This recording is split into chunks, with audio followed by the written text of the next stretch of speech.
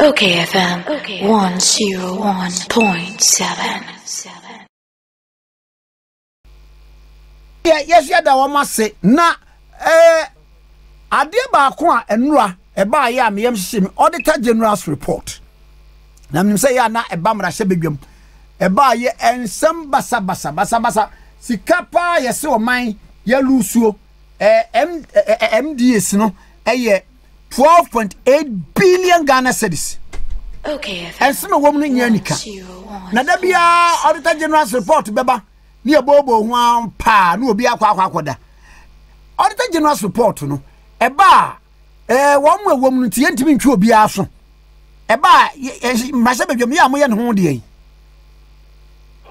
You can't me that. You can't. I said, I'm carrying chairman. But I'm not to say, I'm the report, I leaked to the press. And I'm saying, if you know, a monsen. I was say, yeah, careful, Kaka. Let me say,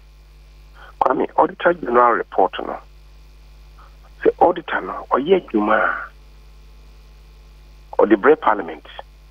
the Parliament, Afishim, you say, a Juma Moyeno, is here no the paper. Near Cosso say, no, coming, and Yenny Cassin, Adintra, because there have been several instances. Auditor General report about near Dicky to the press. Now, it be a song called yeah, woman coincide as so most peters on them. In some Parliament, Public Accounts Committee, no, MVP Muno, French Muno. Be out of and if I know it be over.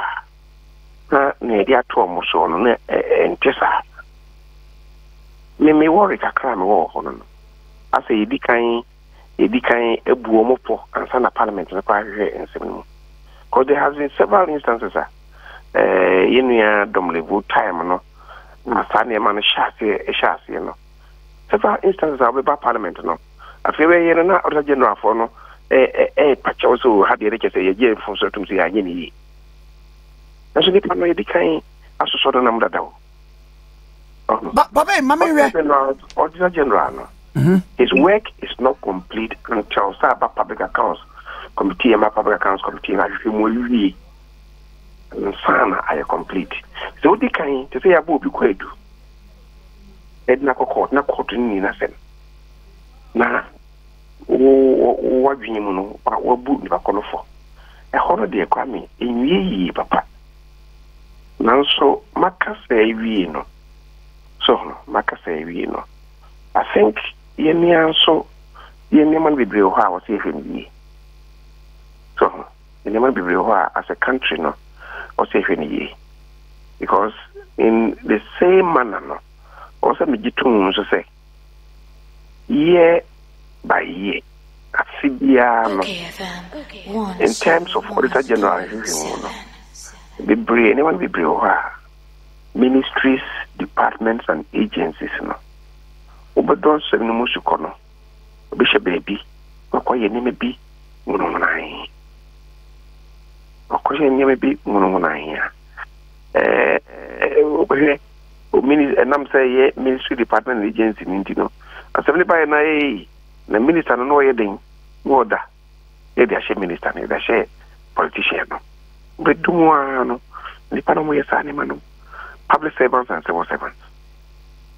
Or ye assemblies, yeah. I feel be 100%, actually. I feel be these assemblies, you know. They can be breeding my woman, no. The brain and Quayajuma. The brain Quayajuma. So, until Yamabu no I say, it's no. The district of decentralization, they encourage local government. They are buying local level. I'm a man for feeling the impact of a buying. A very brilliant idea. So, now, you just have na development call the various districts through the assembly concept no kwame ka ye ni ya nka be ye ni kasempa constitution no say ye develop o mamunu nyina any regions no nyina equitably regions ye develop ne ba o manu a ye fanko regions no na regions no ye say district bia no regions no be develop no equitably kana constitution no ka na sika na ɔde bɛkɔ no sɛ ɔde kɔyɛ adwuma sɛ ɛyɛ adwuma a ɛna ɔno ɔwɔ kurase no onya nkanea onya nsuo ɛne kura president ka sɛ yɛyɛ one district one factory sɛ saa nneɛma no ɛɛkɔ so na deɛ president de abɛbɔ mu no mpo ɔde abɛbɔ mu as a special initiative no a sɛ wo sɛ dada no yɛtumi yɛ saa adeɛ no na obi a ɔwɔ kurase bi no ɔhu sɛ yɛbɛyɛ factory ɔm ha ne ba a wɔwie school obinya adwuma yɛ wɔ ha so ne sɛ ɔkɔ kumase ne sɛ ɔkɔ nkran ne sɛ ɔkɔ sekani takrade ne sɛ ɔkɔ tamale sɛ ɔkɔ pɛ adwuma ayɛ ɛde so sɛ yɛ adwuma yɛ wɔ ha no obɛtumi anya bi ayɛ a na ɔmo fili local governance no schools wɔ hɔ hospitals wɔ hɔ anaasɛ clinics bi wɔ hɔ ɔmo na ɔhu sɛ amamu no nso anya kyɛfa wɔ mu afei ni bebree wɔ mu no na ɛkɔ fam nanso scan area o se de ko yesa ni mano o be no enko si fam ho ni adwuma no se ne ese na efata so nti na o se be ni threaten ni meyi na o he ya de bia me ka se ya assemblies no ni pa wo ho no ma ho odin te sei this assembly ni pa na wo ho na assembly members no ma ho odin in terms of sub-7 previous ibia omu mesua na omu menim no te saying so then quite cheapy abere no fa MC ba ku bia ko no o dominate bia na ase oni coordinating directors no aka assembly no ahye no mo ye ne ope of I am wapon kwa atwe aba hwe ni secretary on dey say no otean say ne ba ne kwa dey say ne nya yi bia am do zo di bi em fatwa no so e go mu sen ana me kire se I said me tell you what can I say let's say imagine say so yeah this is a year not what you about secretary me name the circumstances there now so can you imagine say the next level regional minister so and what you about abu bi you say there nkebe and also by national level president and secretary didn't have no so atwa ba no de bono come mo ka o ma no ka sen ade enye ne nenye so nipa na bibi kra emra wo so de manisha won sem so yesa ade ande so ya mo yesa meka se ene de entwa yi na so kwa me ne me kan se the caliber of people now how is it we can who been tina nan say na president ka se enka assembly level no yento ono so aba na fe yemfa political parties no so yema mu ni mu akotene the kobasa be training ground for various political parties no next time the Kyei Mensah Bonsu na obi pese one ne be yeju one ne obetunu a any pano be no na so be hye na ya any pano be no akoya adwuma wa assembly ho the district assembly ho me hu ni modern mo is okay with the Kyei Mensah Bonsu ni wa we bit na be hye na na wa ye wa assembly ha nti ba yenye ne sa no obi afi be a no aba o mekọ ha o he no emra esoro no na esoro so ye peni yen papa dan lati kan na esoro so ye pinso so nti ye structure ya memory at the various districts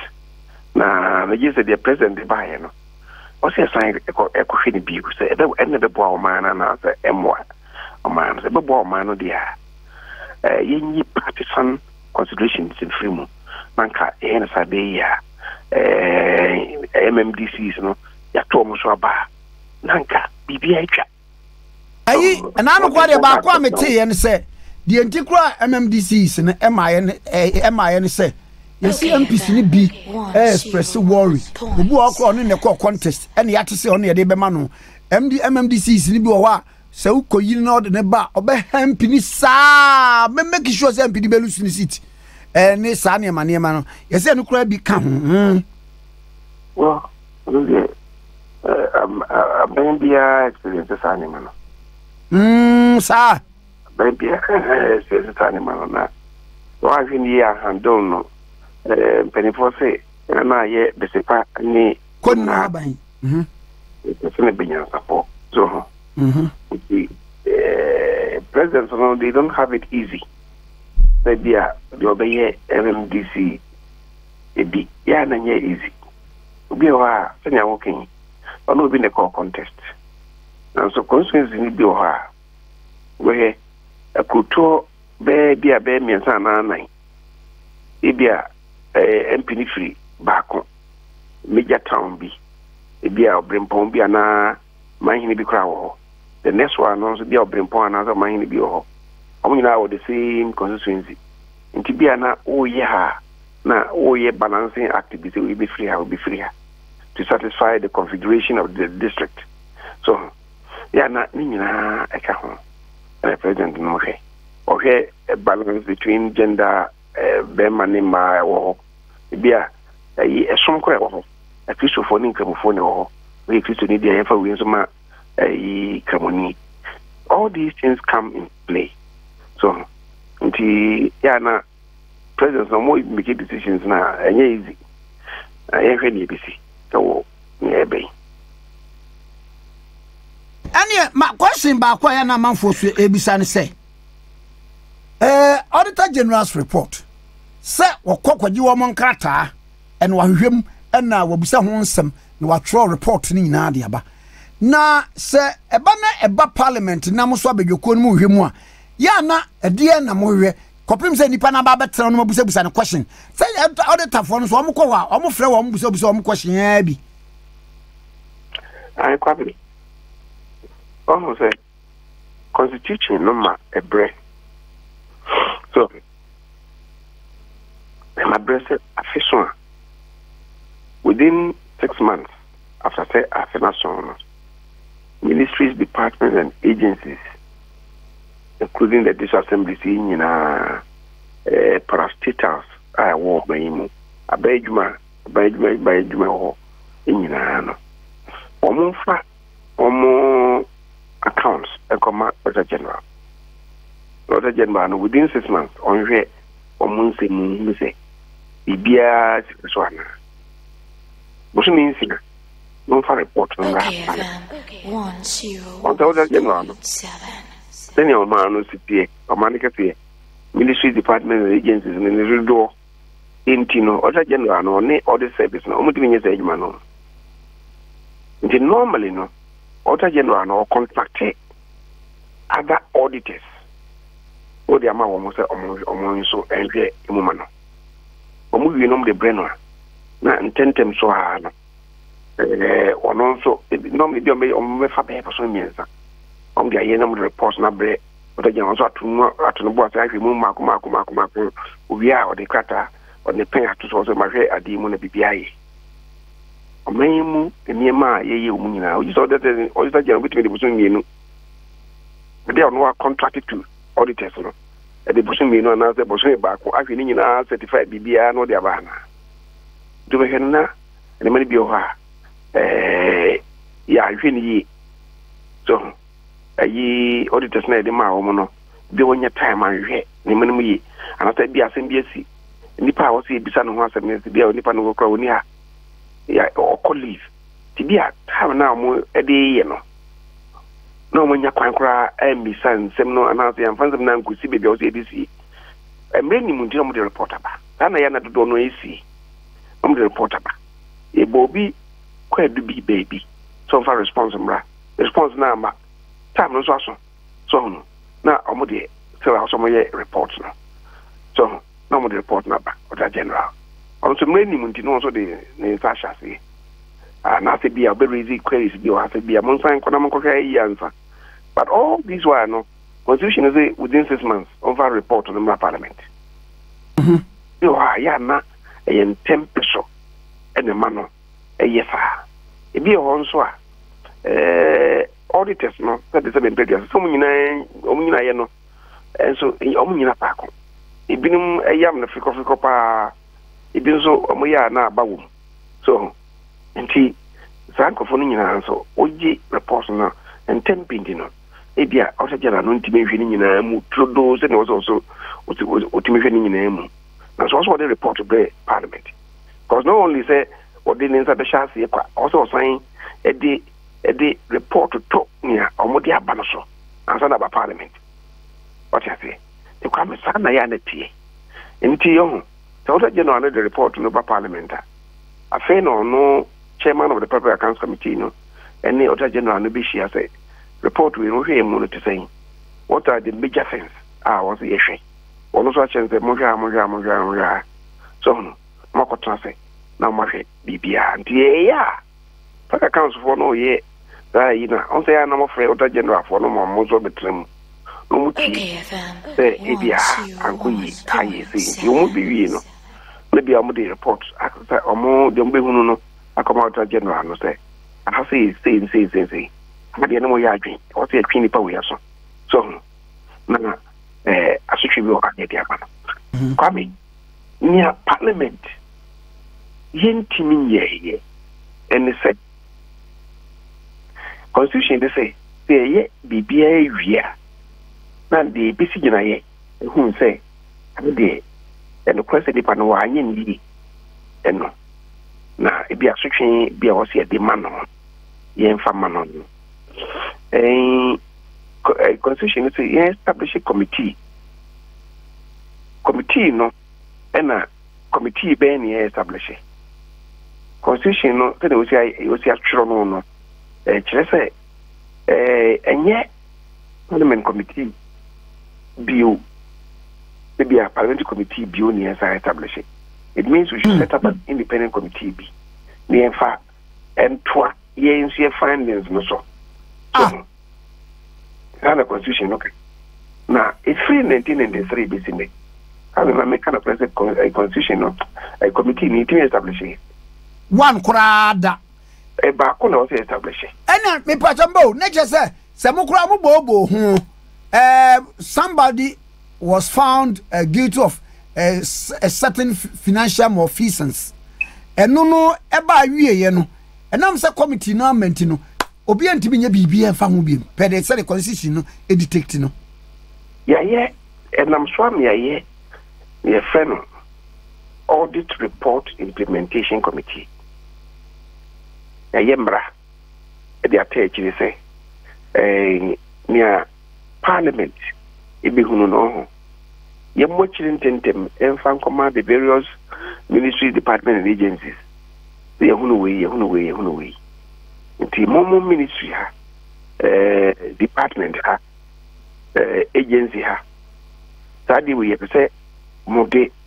ehum we ba we ni personally e wo so anya ni e wa ha nti bi esika bi also de ba mo hwe say mo be implement auditor general report no e fa no Abraham yewo ye adwa various ministry department and agencies no ministry bia wo the audit report implementation committee so but beyond that no and I will say you take committee for say sadie no ajajuma na say nyajuma dia na say you be that committee ni be recommend say ebia say nipa we bumbra no sunti afeedie okay ye ko afia sekore ya that committee ni ente because say kandapa ne oye osofo a ohwe oman ye mbambo ho ye national security minister me ye minority leader no kandapa na me ye no chairman of the Public Accounts Committee the can be ye Public Accounts Committee chairman no sadie no opeja by say ache nti wo say parliament intimity sa committee no yekoba say ene yempe judge bi ebeka ho say serving judge say former justice of the superior court ni bi na omeka ho na sadie na ekoye taso say why ne emfa namra Oba judge na also be chairman of the committee and answer saying and some ko ye call any near be chichina. I think something one and chief justice was it justice to the wood and I'm sort of no be I'm sort of no chief justice. And he can the part no many deem command and see Emma for about 2-3 years and see Emma come if you ho. After subsequent committees no and trust that so nti edwa yenti tinanui enya bagbin e bayi because fast as the parliament say bagbin na nkata abaye public accounts committee chairman pay abaye chairman kakra actually and we je muma Salas Mensah abaye public accounts committee chairman Amrana and this is minority president for time na making so the bagbin abaye mi pay abaye be what they na make kind of thing and because the brass say ye tesa committee, you know. The current public accounts committee chairman, any James Kruje Abiji. Now, also, why chairman in Fiena be a secretary, or Twasso in Fienum the woman. Also, Tessa, say, now you're ready committee, you know, make it a you NCP, NCTA, and my yen. So, maybe be a year break. The Kwame market, you know. A can't buy ABC now can the politicians and uncle for the name saying. Me can't the American to see how this assembly say you improve the caliber of people that were no emuno maybe one of the answers and they say be a beto omunina so abanema parties no edi omuni page nigina na abo meeting aso so yie wo then across several as training grounds for future politicians. okayfm na make the would the national level so I mean the would team they be a make us answer me say the system of governance and I would say even yeah no a hybrid presidential and parliamentary systems on your boom in the presidential system no say the strict presidential system no presidents no omu ministers ni nyina from outside parliament I didn't know yes sir omu ministers ni nyina technocrats obia onim die on the field ye de na eko you be minister of health onim die health administration and health issues no onim die you be transport minister onim die transport infrastructure mu sad we yon eye me problem kese pa me gimi di se enu no ebe de na atimi aba ye obi on so a ebia woye ebia health ebia okuta we doctor health ba ye udi ni ba bia role so be ya de ebi ho ye lawyer udi ni kwa obe ya de ebi so odi o mo kwa ko kwami on se me chance lu so o di kan mitio mitio wa oko America no ma omoye strict presidential system na omunyi minister in parliament what you say intino minister no baby you know na me chire mu say ono oye technocrat ewo ni area na e de na ikono nti oti e won sem na see nti o de manual real value addition or governance no danchen ya oba Westminster system na eno ho asem na wo working the oba Westminster system say na English abrochi no so ye omode no a Australia no ye omode Canada ye omode a India for no ye omode no so oba no so a Westminster system no de o say oba so for parliament na omo ministers ni nyina say to abama prime aban no party no the leader of the party no and na ebeye zibia if I be a majority leader not say your minority leader only Aaron Edusu or contest no na to abama NDC na say NDC wenia the leader of the party in parliament no and ebeye prime minister so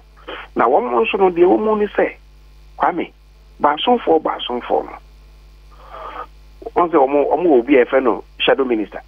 I cry, honey, will be busy at time. Bibi, I. Because busy at time and near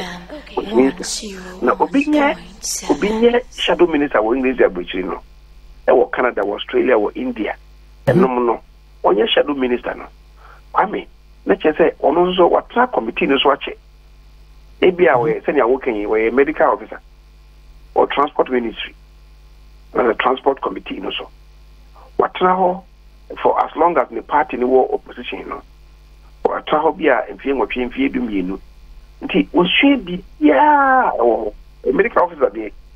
as we should be beer or be quiet, Nico Greek, or a medical officer, or should be beer or rise here, the shadow minister. To be beer, no, I won't more. To the party in the power pay, if they say any panaco, a shadow minister, no. Yet now another opposition spokesperson, one more working minister was a sector. Even though then you're working on yet expect a transportation, but what you only in the so a specialist was after I would need be a do the coye a friend saying minister or then also a boy. Oh, yay, and you will be parliamentarian and minister or a certain sector. What track committee is no? Maybe at least 8 years, 12 years, 16 years. Then I make a umbrano or being that's the more will be a net trust ye. But yeah, the isn't yes, I know, you know, a messia. Oh, indeed, I'm a mono, a ministerial appointment, no.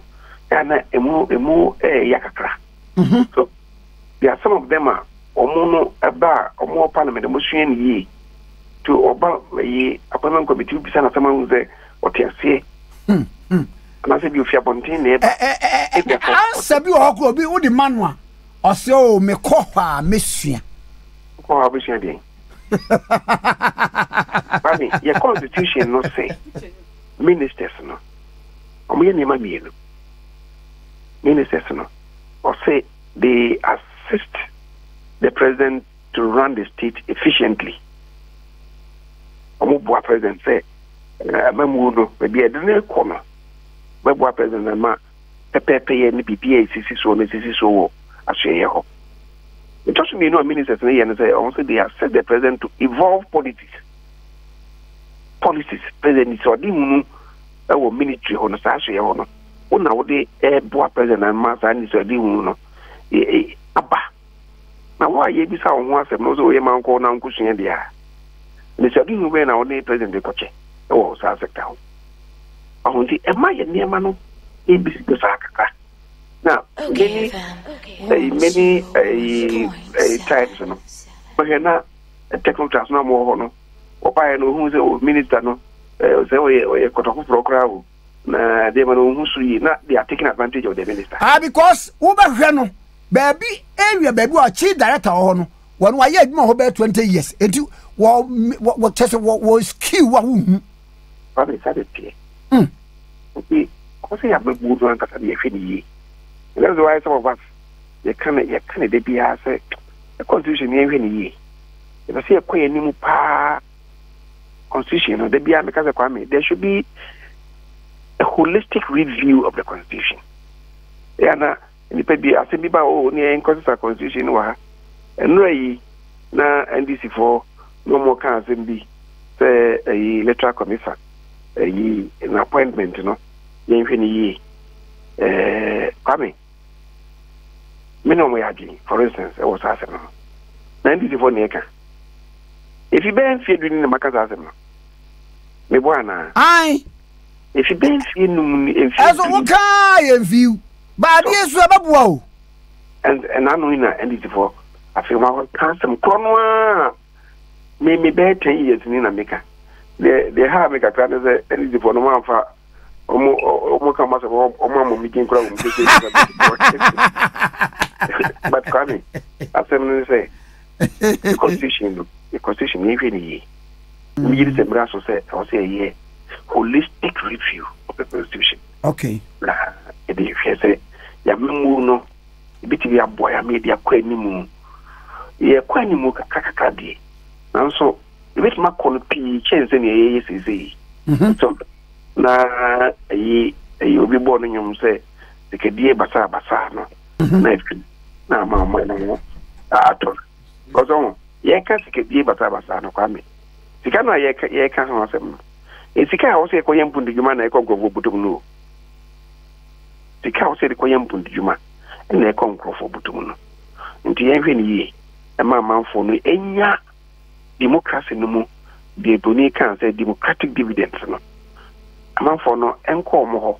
hɔ ɔmunya kyefa ɛwɔ kabimami kabia mamu no mu wɔnya kyefa ɛwɔ mu a da bia kasa no ɛbɛkɔso akɔso na ɛmfa bipapa bia ɛmrɛ ɔman no. Okay. Honorable Medasi anɔpɛ yɛnim sɛ yɛdedi di ho nkɔmmɔ ɛda koro wɔ man nyinaa dwene bɛba so ama yɛayɛ deɛ ɛbɛboa yɛn. ɔsɛ asɛm bi ɛna ɛkɔhini asɛm bi pono yɛsɛ asɛm bi safoa ne ɛkɔhini asɛm bi pono so bibi ɛba sɛ yɛka no yie a ɔho yɛde akɔma aka no yie a ɛbɛsakra ɛbɛlidi to another matter na yɛn nyinaa yɛhwɛ that I'm saying no the salvation lies in the constitution. Okay.